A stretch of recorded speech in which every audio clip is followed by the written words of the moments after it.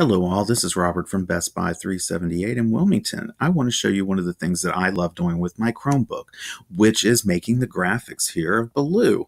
Now, I use a website called Fotor.com and I get source images from Google searches. And I always try to get PNG files, but sometimes I can't. But I can always go in and use another website to create my own. Each one of these images is a layer. So like this turkey here, I can actually manipulate that layer. I'm going to try moving him behind Baloo here. So it looks like we have a little turkey hiding in the background. There we go. Hidden behind Baloo here. This website also enables me to add text.